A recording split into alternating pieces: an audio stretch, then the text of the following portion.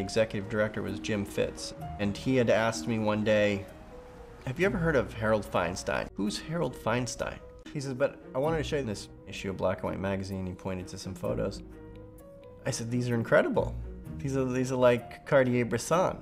He lives in Massachusetts now, and he has no gallery representing him, and he has no book of this work. I really feel like he missed the boat. I don't think he got the due that he deserved. The mission for us was to get Harold a gallery, get him some press, and get a book published.